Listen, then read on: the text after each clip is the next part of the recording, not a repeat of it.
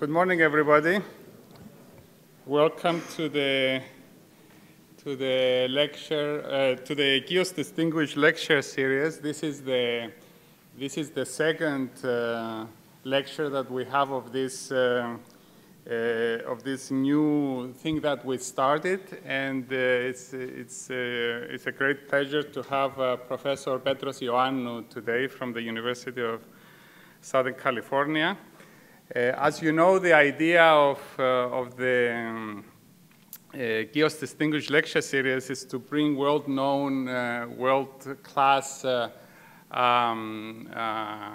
academics and industry people to Cyprus to talk about some of the things that are to present their research and some of the ideas about where the technology is going. So in this framework, Professor Ioannou is one of the top people in controls as well as in the intelligent transportation area. So it's a great pleasure and an honor to have him here with us at the University of Cyprus and at the KIOS Center. So Professor Ioannou got his undergraduate degree at the University College London in the UK, then went to do a PhD at the University of Illinois at Urbana-Champaign, and then after that I got a faculty position at the University of Southern California. So he's a chaired professor at the University of Southern California. Petros Ioannou has received many awards, including the Axelby Best Paper Award of the IEEE Control Systems Society. In 2009, he received the IEEE Intelligent Transportation System Society Outstanding Application Award.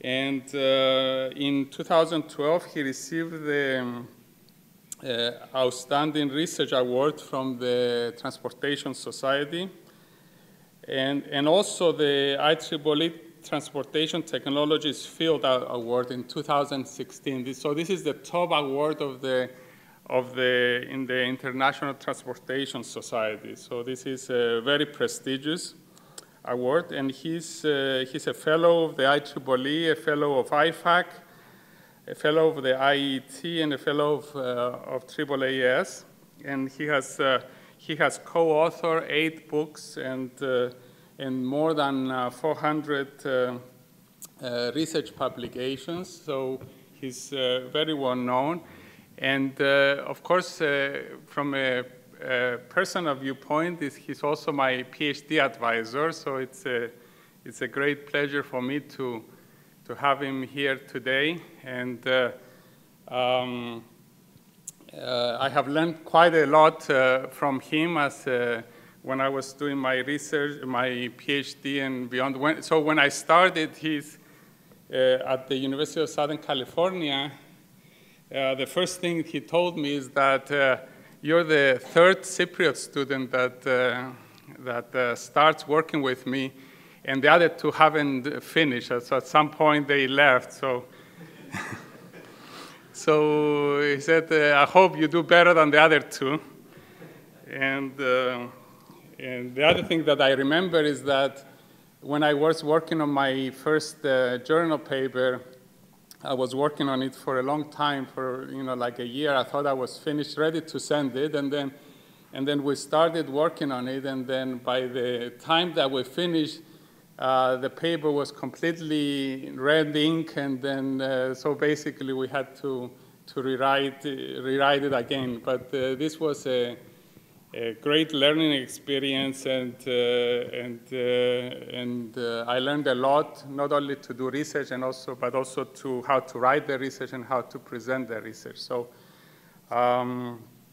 it was a great experience. So without further taking time, please welcome Professor Ioannou, who today is going to talk about traffic flow control, closing the loop.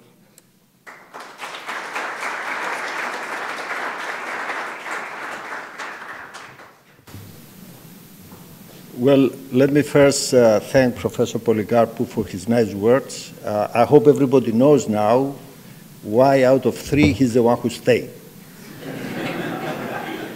If you want the proof for that, look at KIOS, right? The remarkable center that it's unbelievable that in a small country like that, you have such a big operation, and you have a seminar room full of people, which is really impressive in a tiny island like Cyprus.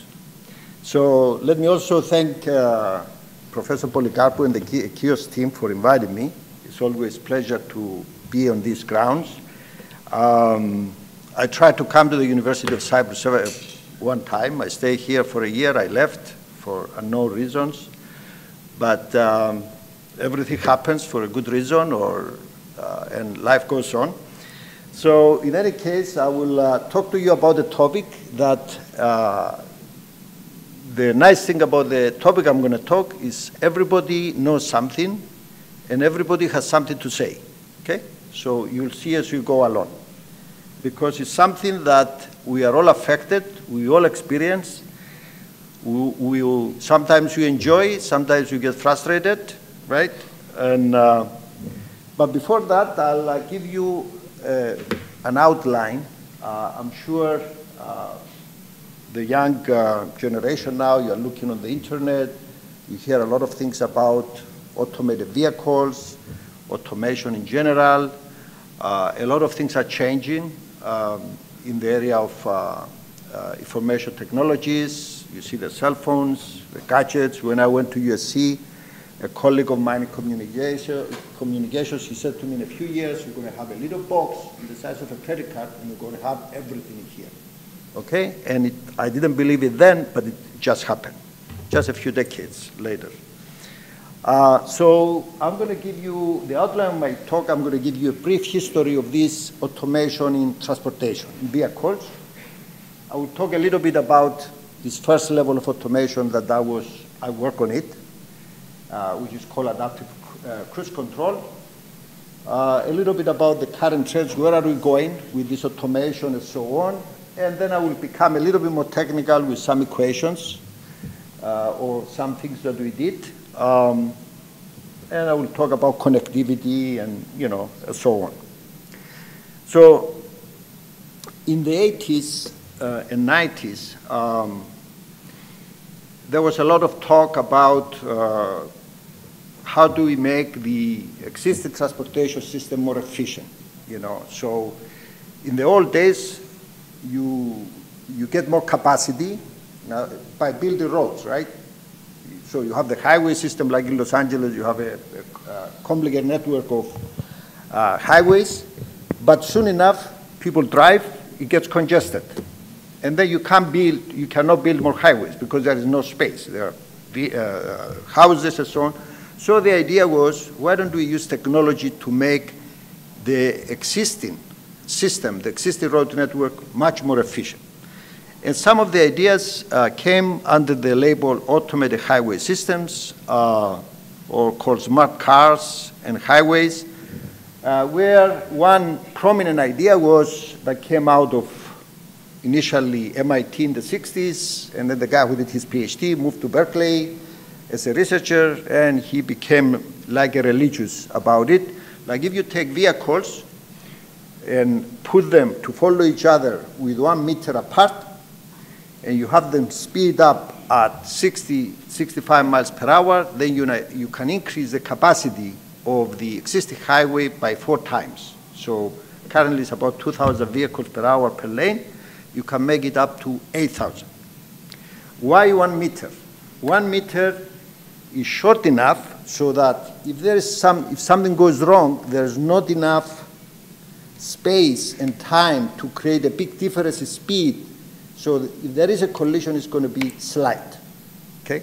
So of course that was a wrong assumption because you assume things are in 1 dimension. Anyway, at that time when we got involved into the transportation area, Marius was there, we follow a different approach because I had a connection with Ford Motor Company with some projects, and we said we are not going to do this 1 meter, but we're going to pay attention to safety.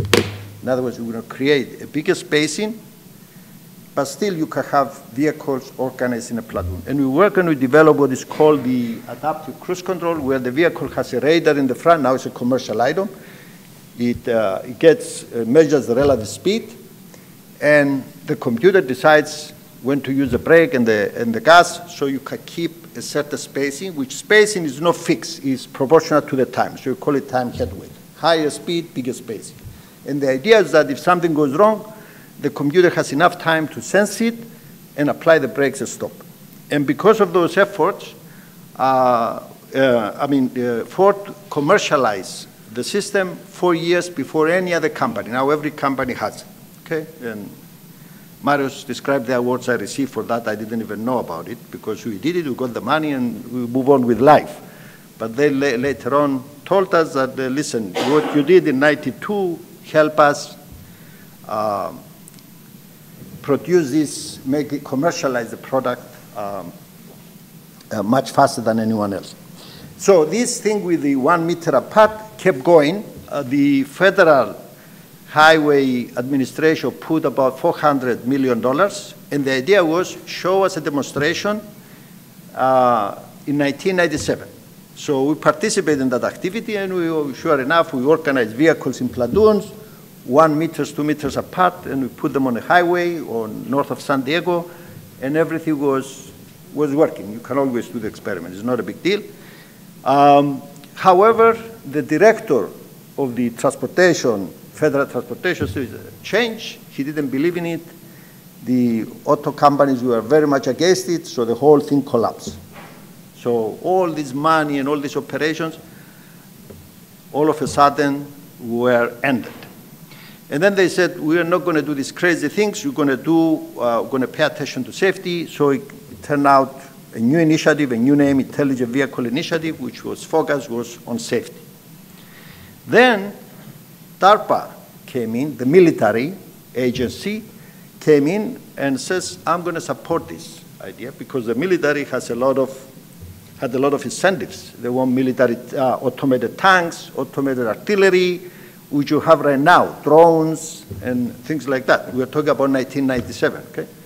So now we know they exist, but that time we didn't know, but DARPA was interested. So DARPA said, we're not going to pay people to do research, but we're going to have a competition. So whoever comes up with an automated vehicle that is going to go from outside Los Angeles to Las Vegas on a road that I'm going to give you the points, the GPS points, the morning of the competition, the winner, whoever gets there first with 10 hours less, will get 1 million. So the first time nobody won. The second time there was a winner from Stanford, then Carnegie Mellon, and so on. And then, okay, so the competition was, they had another competition, and in Europe they had a competition, but then Google comes in and developed the Google cars, which are fully automated, going into traffic. Tesla, also automated vehicles. And now everybody is creating fully automated vehicles, okay? So that's the story, if you hear the... So a few words about the system I work on was the first successful vehicle automation. You have automation in the longitudinal direction. You can do vehicle following without the driver touching the brakes or the gas, just holding the wheel. Despite liability issues, everything worked fine. There was no complicated sensors other than the radar. That is pretty good. And there was a lot of work that we work on a lot of things to make it to the point of being commercialized. That has to do with human factors, safety analysis, failure modes, and effects analysis. Marius is an expert in that area. And you have to take into account that the vehicle is driven by a 60-year-old up to 90-year-old and above. You know, probably there's a 100-year-old person that still drives. So you have to think about how these people perceive all these things, and how do they feel the acceleration, deceleration generated by the automatic system, how will they react, will they panic, and so on. So anyway, these are some of the curves from experiments we did. I don't have time to go into these things. They're showing string stability. There's a, the solid line is the lead vehicle. The discontinuous is the following vehicle. You can see how it tracks very well, but it does it in a smooth way, so the driver doesn't get, the people in front of the wheel doesn't get panic when the vehicle takes off, and so on. So that was the first thing we worked on back in the 90s. So the question comes, what is the transportation problem? What is the problem that we are faced today that automation is going to solve? So if you live in a big city, anywhere in Europe, even in Nicosia, you experience that, you're going to see that's the picture you see. Often there's an accident, everybody's piling up, people upstream coming in don't know that there's a closed lane, there's really no information. However, the transportation is not just that. Transportation is a far more complex system because it's interconnected. We are not only moving people, but we are moving goods and food and freight. So if there's an earthquake in a big city or a disaster, the first thing you're worried about is food and water. It's not whether you're going to be able to go to work, right? If you don't go to work, you're going to meet your neighbors you haven't talked to for a long time. So the movement of goods and freight is very fundamental to the survival of people. So that has to be, because the system is interconnected. In other words, the rail the rail tracks are used by freight trains and by passenger trains. The road network is used by trucks and vehicles. So if something happens to the network, you're going to see the effect in the port. If there is a strike in the port, labor strike, you're going to see it in the road, and so on. You're going to see the effect in the road. So you have to look at the system as a connection of different networks, which one affects the other. It's an interconnected system of systems. So it's a non-linear dynamical system of interconnected systems. It's open loop most of the time, because people who are not familiar with controls and what this open loop means, it means there is no feedback. There's an accident ahead of you, you have no idea what's going on. Because if you knew, the someone would tell you, hey, slow down, change lanes, that would be a control variable. Another control variable will you see on traffic lights that measures the traffic and decides how many people to let go in. Another control variable is pricing, putting a cost, controlling the use by putting a price. So the higher the price, the higher the congestion, the higher the price, so it discourages some people from driving. And where there is some feedback, it's ineffective because there are no sensors everywhere. And the biggest problem of controlling traffic is the lack of sensor data and connectivity. You simply, even if you want to control and manage traffic, there are no data. You have data close to the traffic light, the intersection, but if you're driving from here to Limassol, if there's traffic, you don't know what the flow is at any point. And the question, well, when you put all these problems, you say, well, what is the problem? We all drive, we all go to work, we go shopping, there's no problem. Well, there is a cost to that. The cost is congestion, is the inefficient utilization of infrastructure, safety, pollution, long travel times. How do you measure cost? It's another important issue because pollution creates health problems, right? People die sooner. How do you cost human life? How do you calculate the cost of the loss of human life? So it gets very complicated. Okay? So what we really need to do is to have a system like that where there is a feedback from here. Right now, these lines are not connected. So if we have data connectivity, if vehicles communicate with each other and the infrastructure and so on, then you're going to have better information about traffic. Then you can take all that data, filter it out, get the data that have the information, and develop a traffic controller that controls the traffic. The control inputs will be a series of vector of different things, and I already mentioned could be variable speed limits, changing lanes, pricing, RAM metering, traffic light control, and so on. So, however, you don't hear, when you go to transportation or on conferences, you don't hear about all these feedback control. You hear about autonomous vehicles, as they call it. You make the vehicle autonomous. What is the vehicle autonomous? You want to get rid of the driver, okay? So they want the vehicle to be, not to have a driver. So the driver is sitting in the back, he's reading his book, he's doing something else, and the vehicle takes off. However, it's unknown whether that would help the traffic because you are not getting rid of the vehicle. The vehicle is the one which causes the congestion. Get rid of the driver. Of course, the people who sell it, they say, well, if the computer controls the car, it will be safer because most of the accidents are due to human errors. However, if you look at the car statistics in the US, there is one death per 100 million miles driven. In other words, the probability of getting killed in a car accident per mile driven is about 10 to the minus 8.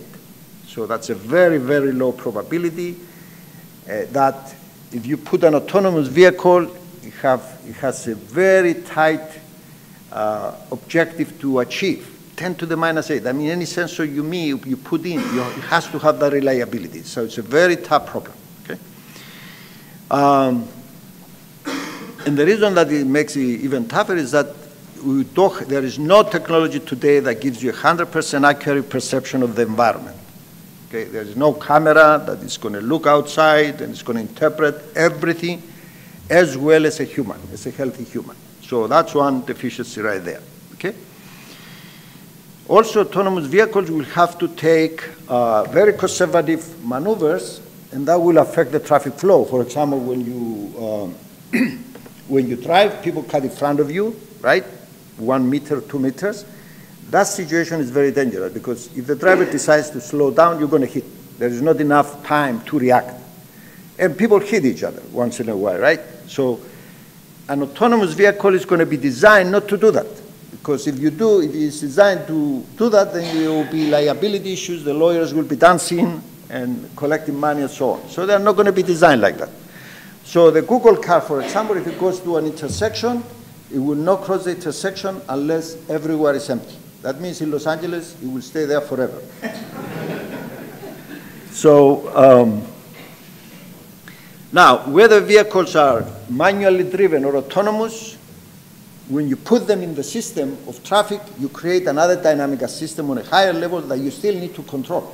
You need to manage traffic. So you control the vehicle on the local level, but the vehicle interacts with other vehicles. So you create slowly a dynamic system which has different characteristics than the dynamics of the individual vehicle. And that's a part that we'll talk. So we feel that what people should be working on is, or the big revolution rather in transportation is going to come with connectivity. When all these vehicles who are coming up right now, they have Bluetooth, they have Wi-Fi, they're going to have GPS for other reasons, for navigation and so on. And that will generate a lot of data like position data. I'm here and I'm driving with that speed. Or I'm here, I'm driving with that speed and I'm going to that destination. If the infrastructure creates a system that collects that information, they will be able to manage traffic much more effectively, to come up with methods that optimize things, control things much better. Okay? So that's what we think is going to create the big revolution in transportation in terms of managing traffic. Not the autonomous vehicles because, as I said, you are getting rid of the driver, and the driver is not the cause of congestion, but the number of vehicles is. So here is one example of an open loop system where there is 5 lanes and there's an accident in the center lane. And watch what's happening. Okay? So the vehicles come there, they don't know what's going on. They come at the end, they go to a full stop, and they cut and they cross to the other lanes. Okay? What do you think is happening here?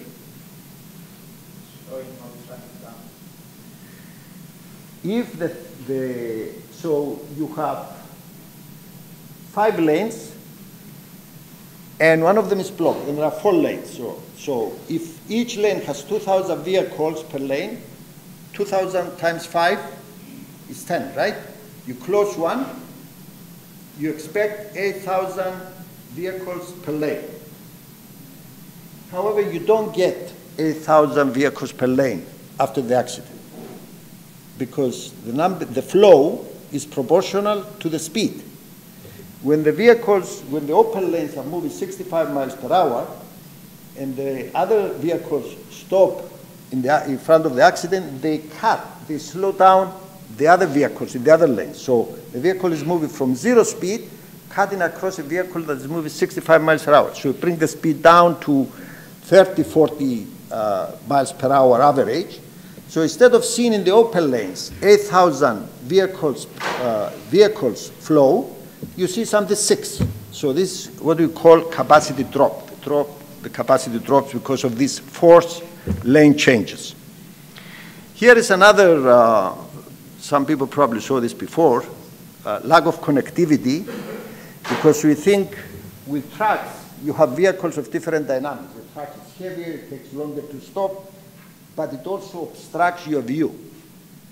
So watch what's happening here with this vehicle who's trying to go to the other lane. He doesn't see what is there. It's gone. Okay, this could happen to any one of us, right? It's a very special case that the visibility. So in addition to the trucks being slower and heavier and so on, they also obstruct your vision. If there was connectivity, then you knew exactly where every vehicle is. So let me go back to this problem that I mentioned before and say, okay, here is a problem that I explained to you. What's happening? Let's see if I can control this system, okay? Let's see if I assume now that all the vehicles communicate, they communicate with the infrastructure, the accident is being detected, and the infrastructure wants to decide how to deal with this situation, to eliminate this capacity drop. So the first thing you want to do is to tell the vehicles to change lanes earlier, right? And the question, of course, comes, how earlier? If you go too far, you're going to create a problem, because they're going to see the empty lanes after that, the empty lane, and they're not going to believe you. If you make it too short, you're still going to have a lot of forced lane changes. So the traditional method of coming up with controllers, because if you write down the dynamics of every vehicle and how they connected and the lane changes, you're going to get with 4 or 5 pages of equations. And you don't know what to do with them, okay? So the idea in controls in engineering in general, we come up with, and that's where the engineering intuition comes in, because you have to decide what is important to keep and what is not so important for the phenomenon you're observing to approximate and reject. So the idea here is to understand the physics of the problem, and you come up with a simple model that allows you to understand what's going on. It captures the phenomenon and come up with a controller that will do the job. So here what we started looking at, the modeling part. So we want to model the bottleneck. And if you look at this triangular diagram here, here was the capacity before the accident. Because of the accident, the capacity dropped to this point, right? And because of the forced lane changes, it went below this. So this here was 10,000. It went down to 8,000, the maximum possible you can get, but you don't get the 8,000 because of these forced lane changes. You get 1 minus epsilon COP, which is the capacity. You get here. So what happens if you are pumping vehicles, if there is a high demand here, so the density in this section will increase, and you go along this line. And so everything gets stuck here. Now the speed of the flow is the slope of this line, and if your operating point is here, then you draw a line from here. That would be the speed of the flow. Okay, so this is a plot of the flow versus the density. The density is the number of vehicles per unit length. Okay,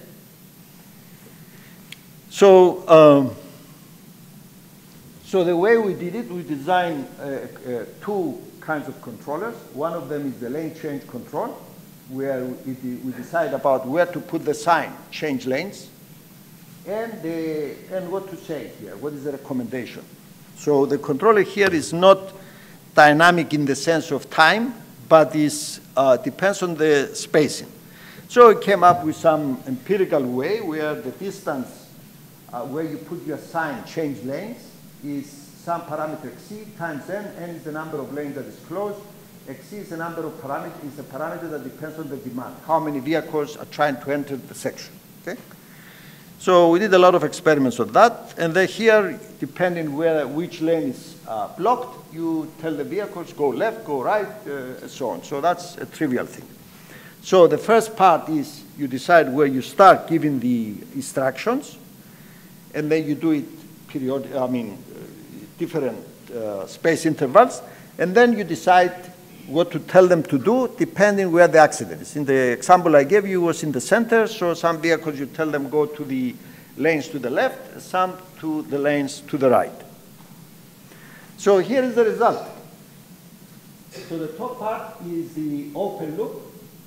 You can see how they accumulate the congestion, and here how the flow goes in because the lane changes took place at a higher speed. So the vehicles, they're given the instruction, they have enough time to speed up and find a spacing to cut in. And they cut in at a much higher, at a higher speed instead of. Now, these simulations are not cooked examples that we took about and make the video just to make it impressive, right? These are run on a microscopic simulator that is a commercial simulator. We have no control of it. We apply our controller and we press the button and we let it run. Okay? So you don't know what you're going to get. But if it works, then you're happy about it. But the nice thing about this is that we observe this phenomenon in real life also. It's not just simple mathematics and some simulations. This is what you observe. In other words, you come up with something where the mathematics fully agree with intuition and what you observe in practice. So here also the analysis, how to explain it on the flow density diagram. So all these dots are run in a Monte Carlo simulation many times. These dots, so if the demand is very low, so let's assume, as I said before in this example, the maximum capacity is 10,000. The capacity after the accident is 8,000, but that depends on the demand, how many vehicles are trying to enter that section. If the demand is very low, right, the accident is not going to have any effect because you don't have many vehicles. So you're going to be somewhere here moving at the flow at the maximum speed, which is the speed limit. And as the demand increases, you get these points and so on. And here you come here that your demand approaches your capacity. And that's when you have the control becomes very active. Okay? If it's below, if there's an accident and the roads are empty, you go through it, right? The accident is not going to have any effect. The problem comes when the demand is higher than what you provide here. So this is the part that is very important. So the open loop control creates this line. That means you get a lot of congestion because this is the density. The density is the congestion you observe. You see, you go all the way here, high congestion. And the speed of flow, you draw a line from here, that means you're moving very slowly. So your travel time is very low. With the control, you put it on a higher level here, higher speeds, so on. Okay? So that's is explained also by doing a lot of Monte Carlo simulations with a microscopic simulator. Now, so once we did that, so the lane change controller eliminates the capacity drop. But there's another problem that you have this uneven situation of speeds and so on, and you want to and you have the high demand coming in. So you want to protect that section of the road, your network, so that the flow is uniform. You have a uniform density and a uniform speed. And you achieve that by coming up with another level of controller, which you call the variable speed limit control. So you tell the vehicles upstream, slow down, or come to the speed that can be supported by the outlet after the accident. Okay? Because it depends where you are. The speed limit will depend on the demand, how many vehicles are trying to get in, and also the capacity of the road, and so on. So the idea is to provide variable speed limit recommendations. This is, by the way, is something that is already applied, the variable speed limit. You see it if you go to the airport on M1 in London. You're going to see these signs with the speed recommendations. You see many places in Holland and so on. And there was a lot of work. We tried this variable speed limit back in the 90s after we did the intelligent cruise control, but then we didn't really understand it because we didn't also have software tools. So we started with a macroscopic traffic flow model, which is macroscopic traffic flow. It relies on the flow and the density and the speed. So it doesn't capture lane changes and all these things. So they had this macroscopic simulation model where we used to come up with the speed limits. And everybody was reported 20% improvements in travel time. And we take that model, sure enough, that's what we get to with different controllers. Then this commercial software comes with macroscopic simulators. Now you get closer to reality, where in the microscopic, every vehicle is simulated. All the dynamics are, so the microscopic phenomena, lane changes, acceleration, deceleration, they are also simulated. Then you take this scenario where it gives you 20% improvement in travel time, you put it on the simulator, you get negative. The travel time gets worse, becomes worse. And I had a student who, spent 5 years looking at it, and she couldn't figure it out. So eventually we had to channel her out, get her a PhD. How long? She said, I'm too old now, I need to get out. So, and it was a real puzzle. And it was only when it came and I realized I experienced this problem of forced lane changes, and I got the idea one day, one of these things, you wake up at 3 o'clock in the morning, you don't know, you just can't have any sleep, and you think back, and here you are. You say, it could be this. And the reason that we had this difference was the forced lane changes that I showed you before. Because these forced lane changes could not be captured by the macroscopic model. So the model could not see that effect. And that effect was the cause of the capacity drop. If you have the forced lane changes, it doesn't matter what speed limit you tell them. Unless you cut the demand completely down, then you see a difference. But you have the demand there. So, and there were people who are saying, well, the way to deal with the capacity drop is to go 500 meters away from the accident, put a traffic light or some type of mobile traffic light, and let the vehicle accelerate through. But that's not a feasible solution. Nobody will do that. So once we put the lane change controller with a variable speed limit controller, this consistency went away. Whatever you get with the macro, you get it with the microscopic. Very, very excited. We got very excited about that, and then you feel very stupid, of course, because you say, how come I didn't think about it 10 years ago? It happened many times. And you feel so, I'm not intelligent as I thought, So then we went back and we said, okay, let's look at the problem now. Let's develop this variable speed limit. One of the issues of this variable speed limit, the way they did in literature, they use model predictive control, for people who understand what it is, which is very computationally incentive.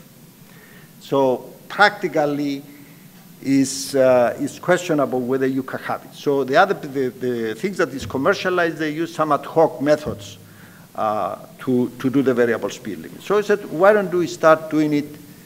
Let's give it a try. Maybe you come up with something simpler and better who does the job also, because it appears that the problem is very simple. So I look at the equation that dictates the flow. It's a partial differential equation, but we make it even simpler because if you take a section of the highway, let's forget the lanes between, let's assume that everything is uniform, and you have flow going in, flow going out, okay? If you take the difference of what's going in and what comes out, is what's going to stay in, right? Vehicles don't disappear. It's called conservation of vehicles. Vehicles do not disappear. So, and that difference of the two flows divided by the length will give you the growth of the density inside that section. But that density grows, but how does it grow? because it will depend if there are vehicles. If the flow is very low here, you're not going to create congestion here. So it depends. And here, what comes out, how many vehicles get out of this section, it depends on the capacity here and what is in this area. So then you create a situation which is something like this, which is the minimum of V times rho, which is the slope of this diagram here. So if you're here, if the demand is somewhere here, right, you're going to have this guy. If the demand is up here, you're going to have this. And if the initial condition is somewhere here, you're going to have this guy. You're going to have this equilibrium point here. So you get a sequence of equilibrium points on this curve depending on the situation. And there are many situations. Let's see if it's... So work out all the possible situations. Here is the capacity at the bottleneck.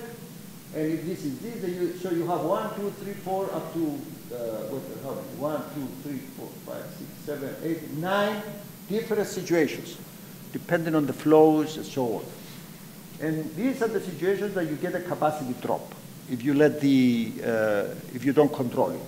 And here, there is no capacity drop, so this is more, control may not be needed in some of these cases.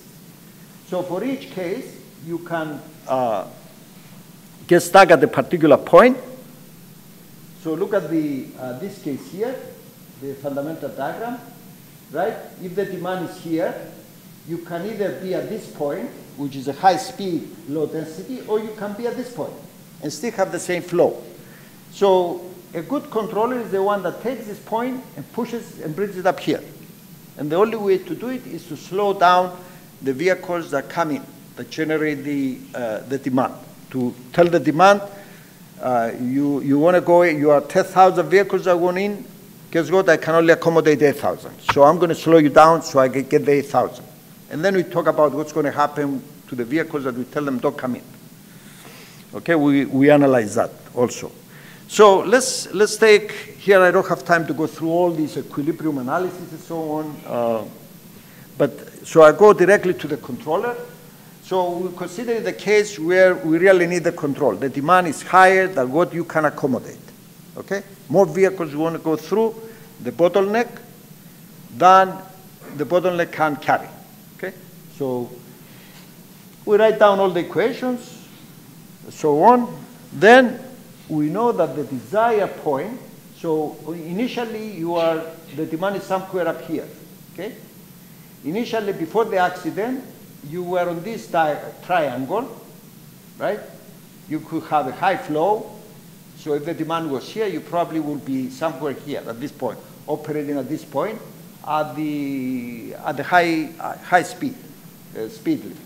But because of the accident, your capacity went down here. Your demand is up here, so your demand is higher than the capacity. So ideally, you want to control the system so that you are at this point. You get the maximum flow or that your bottleneck can accommodate. So once you find that point, that defines the equilibrium point you want to be. You subtract, you create an error equation. And the error equation becomes more equations, and so on. And because I know you're not going to follow all these equations, so you create a system like that. Before that, you choose the controller. The controller is the speed limit that you want to calculate and tell the vehicles upstream. And if it's a kind of nonlinear feedback linearization type of controller that gives you a linear system that with a certain design variable, and you have a theorem that says if you give these speed limits to vehicles, then everything will converge to this optimum point, which is at the tip of the triangle. And the proof is kind of trivial, actually. Just to find the eigenvalues. Now, the question is, what if now, we said the demand is higher than what you can accommodate, right? So when I presented this result, they say, fine, that's good. You found a sweet spot that you can do this. But if the demand is higher than the capacity of the bottleneck, what's going to happen to the vehicles? The vehicles are entering, they want to go to Nicosia, but you tell them somewhere in Valley, hey, you have to slow down because I'm not letting 10,000 vehicles to go in. I can only take 8. That means you're going to create a queue, right? Which is going to keep going. It's going to grow. So they say, well, what have you solved? You transfer the congestion problem from here to there, okay? And I say, well, that's not a good comparison. The good comparison would be is that if I do nothing, what situation do I get? How big is that queue if I just do nothing? No control. Versus applying my control. So what we show here is that if you do nothing, this queue will increase much faster than if you control it. And intuitively it makes sense because by telling the vehicle to keep away from there, you maximize the outflow. On the other hand, where if you leave it open loop, the outflow due to the capacity drop is going to be, let's say, 6,000 vehicles per lane, 6,000 vehicles for the 4 lanes, versus if you apply control, it's going to be 8,000. So 8,000 vehicles getting out of that will help the others who are coming in. Okay, much better than the 60. So that's kind of obvious. But anyway, we show it because some people don't believe it. Then we apply this to a macroscopic simulator in an area in Los Angeles where we close to the ports, where we also have tracks and so on. And here are some of the results we show that, this is at the enter in the section. Obviously, there's an accident here. That one lane closes, and then it opens after 30 minutes at this point here. So the section that before our network creates a queue, but all the other sections are moving out and they create the maximum speed here. You can see here that the speed is at 65 miles per hour. So the travel time is guaranteed to be much better, and so on. So here is the other case where without control, you can see here if the accident is removed, the congestion stays another 10, 15 minutes later. So for people who drove in big highways, you are driving and all of a sudden you come full stop. And then you speed up and you go and you say, why? The roads are all empty. There was an accident 30 minutes ago somewhere. And that short wave stays there for another 15, 20 minutes. So people stop, and then they accelerate, the roads are empty, but yet you come at full stop because you get hit by that short wave. So that doesn't happen with a variable speed limit, as you can see. See, right after the accident, you recover. Here, it keeps going further. So all these things that we are doing, we are able to explain with simple equations, relatively simple problems, but yet we capture the essence of the practical problem. And then this is what you experience also. So you see the simulation, you see the simple model explaining the phenomenon, you go to the microscopic model, which is a more extensive simulation, you see the same thing, and then you observe with real data, and you see the same thing again. So that's in that sense, you are very lucky to be able to create more confidence that what you are doing is the right thing to do. And here are the queue sizes. You can see in the open loop, you get a much higher increase versus the closed loop, so for different cases. Again, here are some more microscopic simulations, and here are the part of the fundamental diagram. You can see here that every little color here involves about 10,000 different simulations. So the computer was running for 3 or 4 weeks with all these different cases for different demands, and so on. And the other thing we've shown is that you probably cannot see here, but because of this control and smoothing the traffic, you get improvements in pollution, in the number of stops, which has impact on safety. So there are a lot of benefits by smoothing the traffic and controlling the flow. Lower pollution, less fuel consumption, less number of lane changes, less number of stops, which has a safety impact. So the benefits of control go far further than we can think of. And of course, here we can create a coordinated system where we include also RAM metering, so you have another flow from the RAMs, and so on. And the same thing again, you get the same type of controller. So it's a simple controller, can be easily implemented. But then we said, okay, everybody, all the community that are talking about this modern predictive control. And we had a visitor from the group of Zurich, which the guy was really believing modern predictive control, that is done very well. I told them, look, no matter what you come up with, you cannot beat our controllers. Why? Because there's only one point to go to, and you go to that exponentially fast. So you cannot go faster. You cannot converge faster than an exponential in a dynamical system. So no matter what method you come up, you cannot beat that. You can at least come as close as possible to that. And then sure enough, we ran, because the kind of model predictive control they apply, they don't have the analysis, but it works. So we took that controller, we ran it, sure enough, it works very well. It requires more computations, more computational incentive. So, well, that's good. Okay, well, you have a good method. But then I thought about it, and I said, okay, well, we have to beat that. So I knew something about robustness. So we said, okay, so the model predictive controller was very model dependent, because exponential convergence that we guarantee is also robust. So you have a small uncertainty, you get a bounded error. So for people who are into stability analysis. So because we guarantee exponential convergence, we also have robustness. And I know model predictive control does not guarantee that, cannot guarantee that. I don't know, because there is no analysis. The most likely, the robustness issue may be questionable. So sure enough, we ran, where am I going? Do I have the, we ran you can see that. We changed a few parameters around of the system. Our controllers stay with the same type of performance, and their performance from 18%, 20% went down to 1 or 2%. So that was the finale of the comparison of the two, even though there's no way to use the model predictive controller to run all these computations. When you have something much simpler, computationally, we achieve the same result. So under the same conditions and so on, the two give the same performance, but one requires more computations, and in addition is less robust than the simpler one.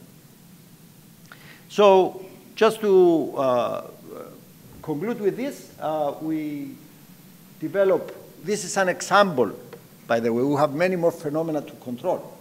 So this is an example of controlling a bottleneck, where we follow the traditional control method, a model, understanding the physics of the problem, coming up with the simplest possible controller, and going through the process of testing and so on. So there are a lot of other problems, and I don't have time to talk about, but there are also more complex problems, where simple problems, simple models do not work.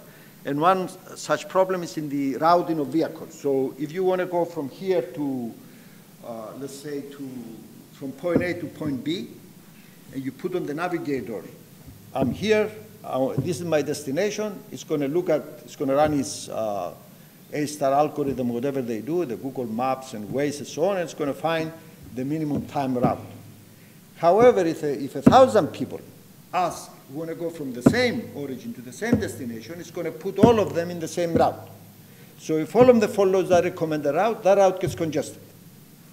So it's no longer a minimum time route. And that comes a lot with ports. What's that? We solved that. Yeah, I know. So the problem, the way to solve that problem, because in the case of tracks, you don't know how one track will affect the flow, or two tracks will affect the flow, and so on. So you need the function to do the optimization. But that function is complicated. So if you try to solve the optimization using those functions, you are not going to be able to do it. It's very complex. So we came up with what we call the co-simulation approach, where we use online simulators, traffic simulators, to generate the states in real time. So the argument of using that is that in the old days, when we had analog computers, we had very simple models. We couldn't use complicated controllers because you couldn't implement them anyway. So it was very simple. Then digital computers came up. Then we started making the controllers more complicated. Then computations become much faster, more memory. Then we went to non-linear, more complicated controllers. Now we came to the point that you have so much computational capability that you are not constrained by these simple mathematical models. You can use simulation models in real time to generate the states that you need. So here we put this in some feedback loop where we come up with, let's say we want to route 1,000 tracks from the port. We just come up with the minimum route. We come here, we test the minimum route. We see that it gets congested because there is no anticipation.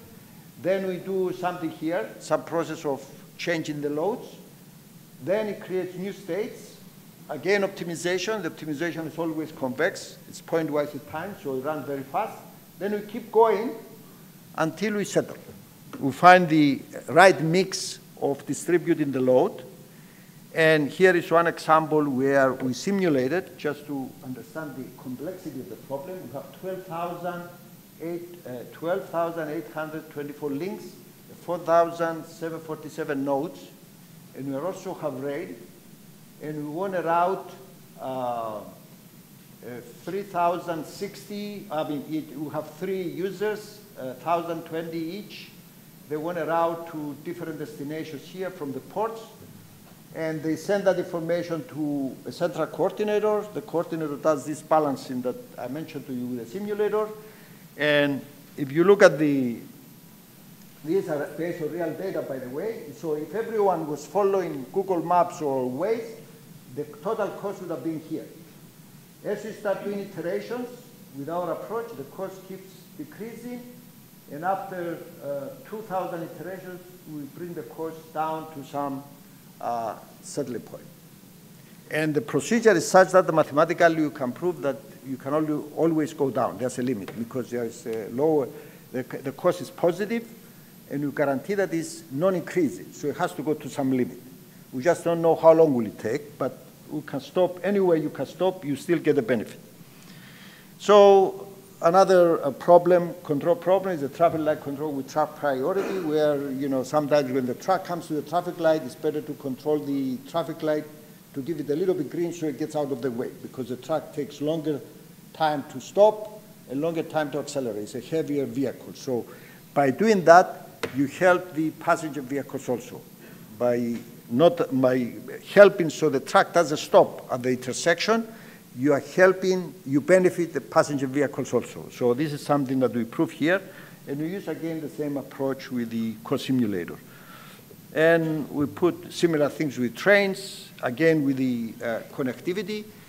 And so the point I'm trying to make with these exercises and control management is that connectivity is a key technology in achieving transportation efficiency. It's something that is coming, it's going to be implemented, but it didn't receive the emphasis that it deserves because the show is stolen by these autonomous vehicles. Everybody's excited. I can call the car comes outside my house, no driver, I open, I sit, I read my book, and it takes me.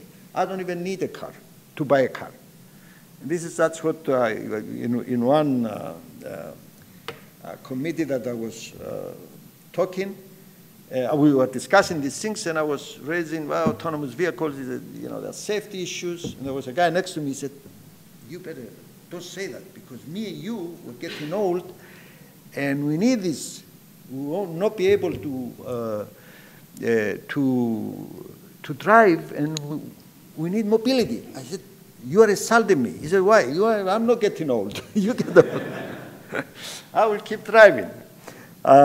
So anyway, so there are a lot of people who think this is really a good thing, except they don't think about safety and other things. I was an expert witness in 3 accidents where the vehicle, without even being autonomous, okay, no automatic, you just drive it, and the vehicle takes off. It accelerates like crazy, go to 120, 150, and the guy gets killed. San Diego, 4 people. and the driver was a policeman. Lexus RX 350. Gone. In Utah, the other case I was involved, 4 people, 2 people died. And the vehicle took off, it couldn't stop. Another case is Santa Barbara with the mother of someone that I know who did a PhD with the same advisor. They went to park their Toyota Camry. It took off, went over the hill, the mother died. And they can't figure it out. 60 people from NASA look at 250,000 lines of code to figure out what went on in the software. Everything looks fine. Then in the group of the lawyers we went in, we figured out what was going on. So the throttle gets stuck in the open position, and you try to brake, you lose braking. So what would make the throttle get open is the gas pedal gets stuck, and the only thing you need to do is to move the gear to the neutral. Okay? How many people know what the neutral gear is? What does the neutral do? When you put the gear in the neutral, what does it do? Okay? Everybody knows that it is a gauge. It takes away the torque of the engine, so the torque doesn't move the wheels anymore.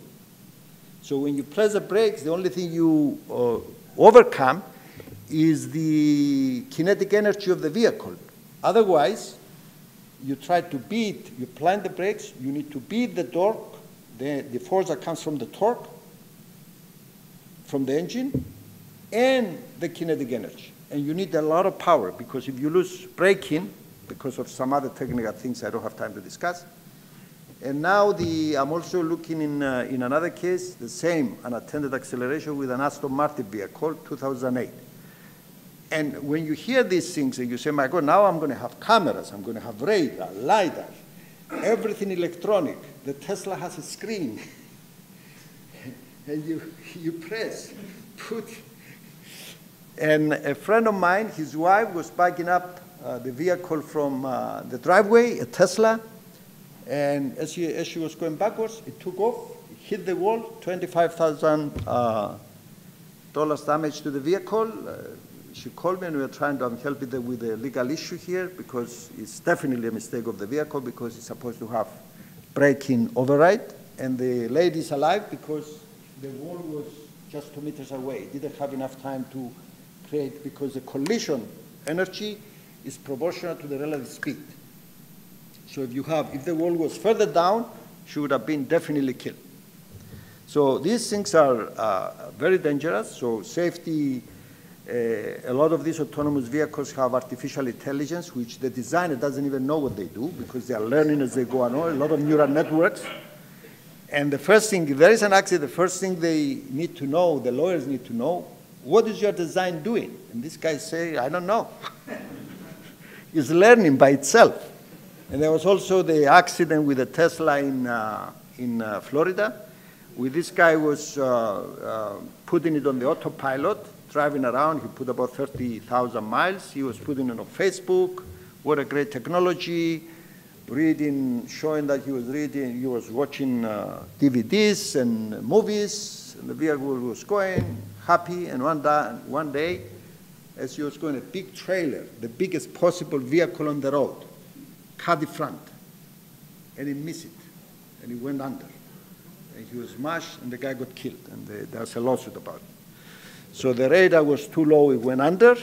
The radar saw a white frame in front of it. That's not an obstacle, right? That's air. And it didn't signal the brakes. Anyway, so this is my story. I hope I mentioned all those things to make it more interesting, okay? So. We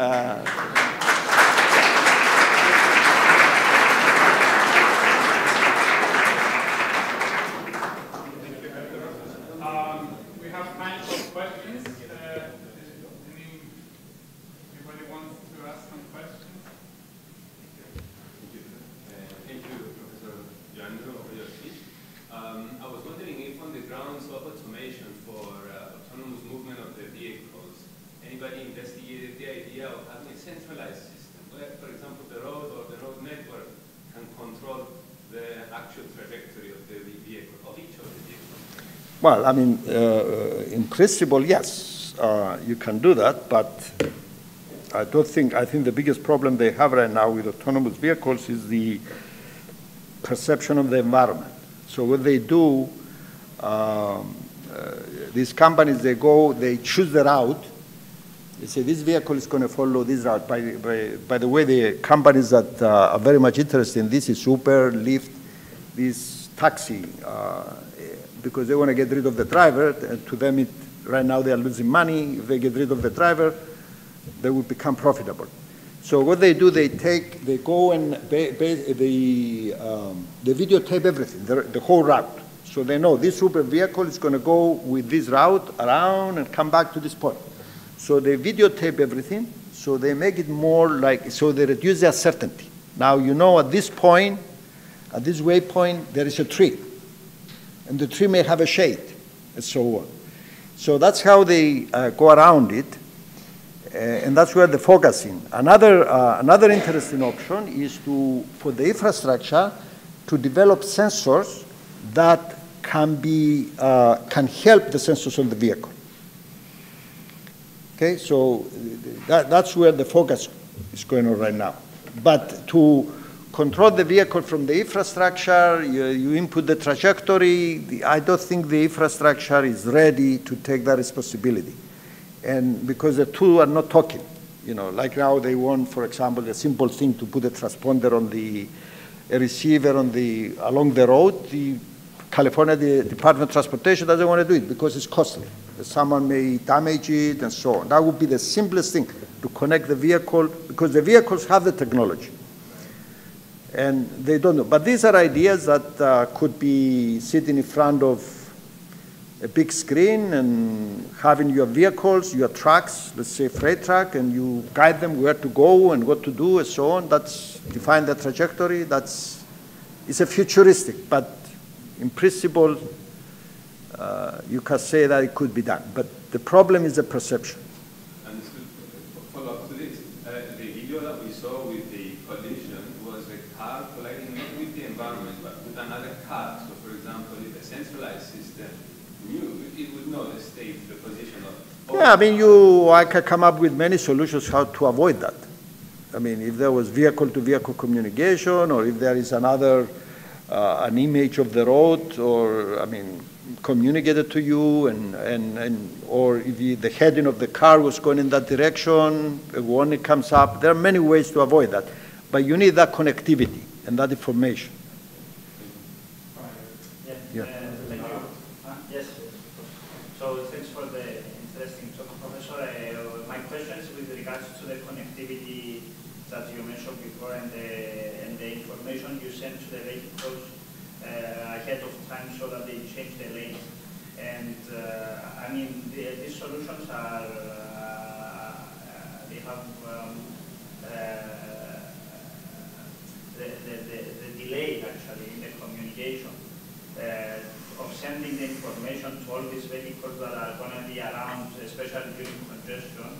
It's an issue that you might consider when sending such information in real time. So yeah, but you don't need. The system is very slow. If the speed of communication. Traveling on a highway with 6 miles an hour, then. Well, you're talking about seconds, 10 seconds. I mean, the only thing you say is slow down when you can. Okay. So that's not a big game. But the communication becomes very important when vehicles communicate with a vehicle behind and say, I'm braking, you brake too. That's a problem, because if you lose the communication and you expect it, then it's a problem. But in this case, exactly. But in this case, even if you lose the communication, safety is not affected because you have the driver. You have your sensors on if it's autonomous.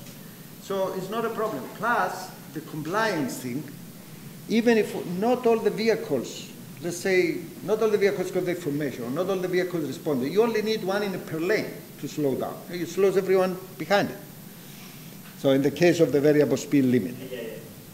Lane changes is a different story. So, but you know, so we look into these things and reliability of communication. But in this case, it's not an issue.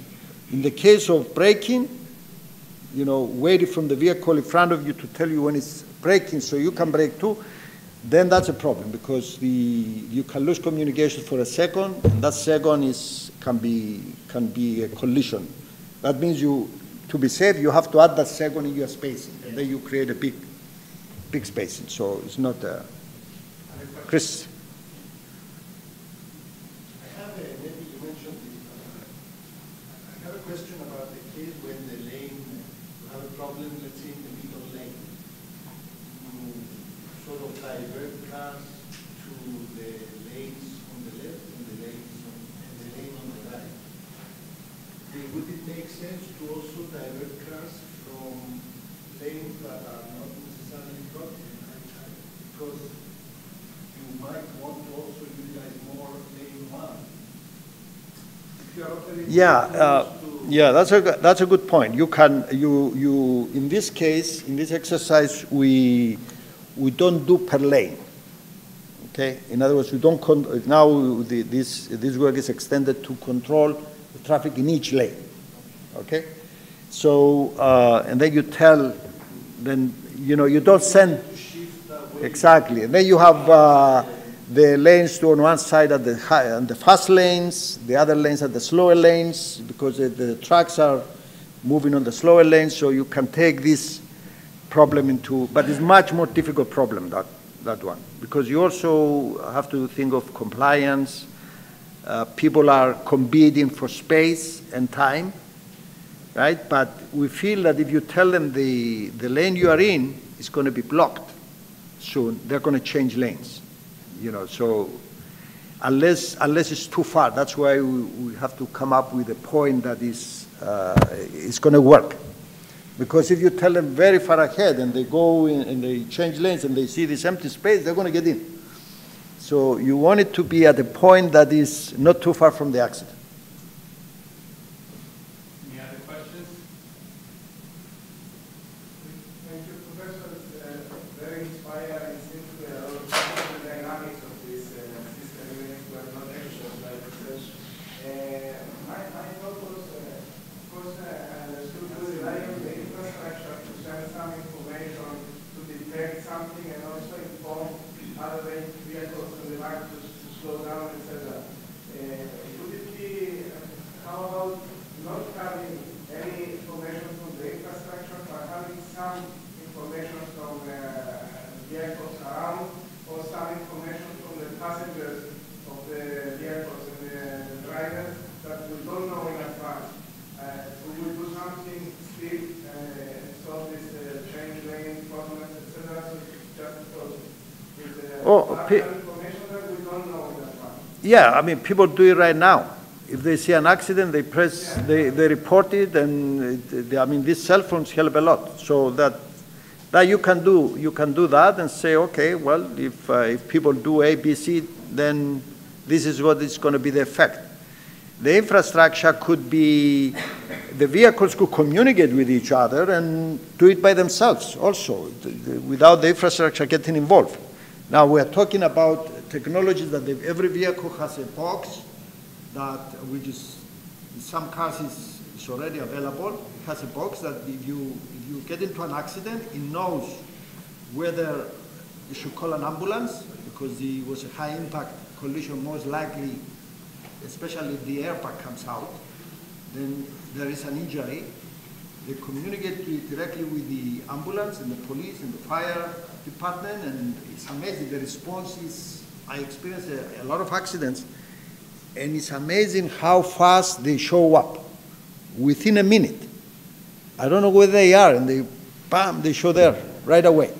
So it's because the vehicle technology already sends a signal, and there are people scattered around, and there's a lot of also work. How do you deploy the police and the fire departments or the ambulances so that they get at any point at the fastest possible way?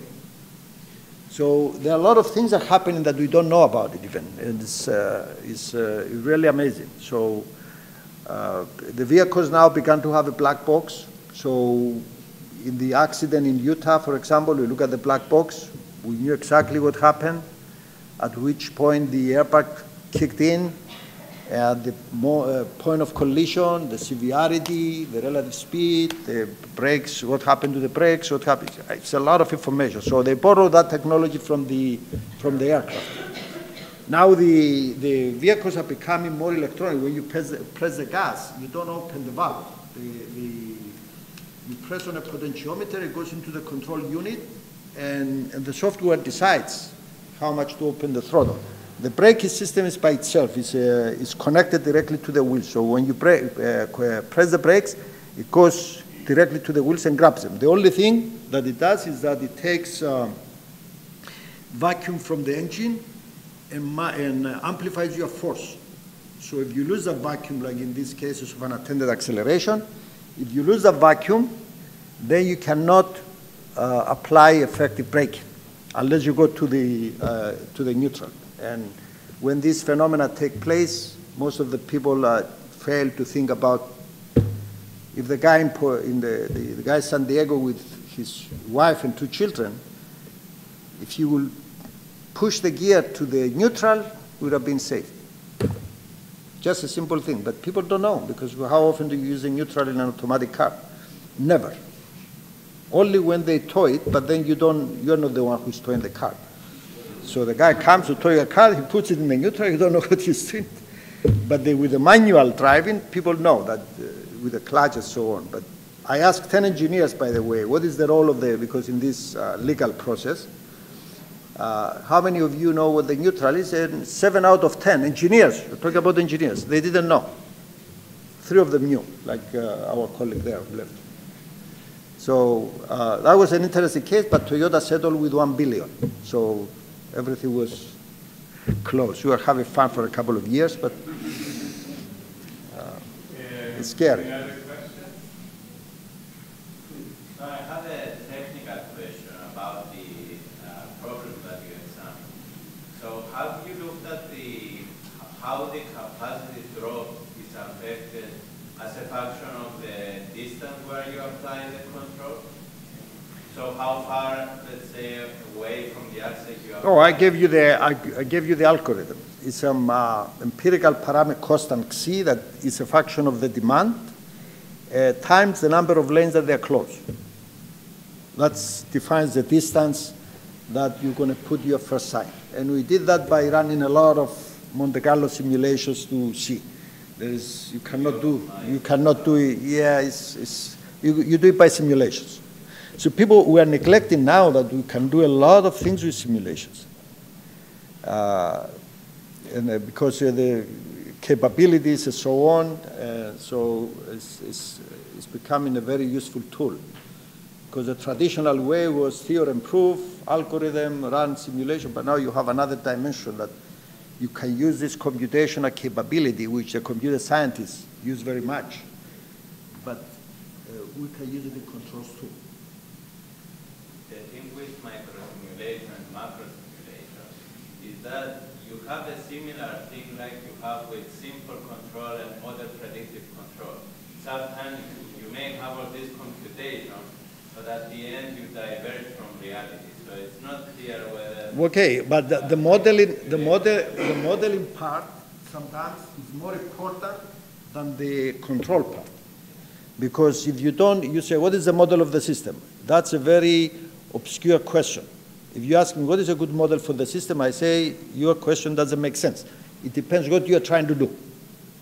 So if you tell me that I'm going to do failure modes and effects, failure modes analysis, I say, well, I need a good model of the system. But if you tell me I want to do control, then you need a simple model. So it depends. The model is a function of what you're trying to do. So if you choose, so in the case of the problem that I'm examining, the macroscopic model is not supposed to model lane changes to capture that phenomenon because it averages everything. So that phenomenon was not captured in that. So if someone would notice that the cause of the problem is the lane changes, that person will not use the model. Say, I cannot because it doesn't capture the phenomenon. So how can you control something that is all average and you don't know what's going on? So you have to notice that's why understanding the physics of the problem is 90% of in the range of importance. Okay, thank you, Petros. I think thank you. This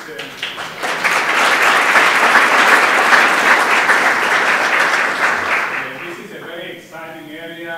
There's a lot of things going on, and it affects everybody's life, and especially, the young people. They're going to see a lot of changes in the area of intelligent transportation, especially with the connectivity between cars and everything.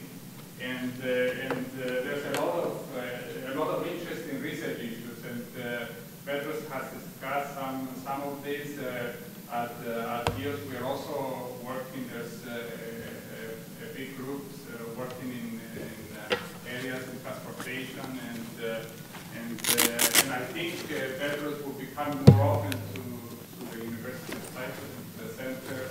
So we're going to have the opportunity to collaborate on this issue. So I hope that the talk was inspiring for some of your research topics, and also on how to look at problems, starting from looking at a simple problem so that you get intuition before you get into some of the more complicated ones. Okay, thank you very much. Thank you for coming.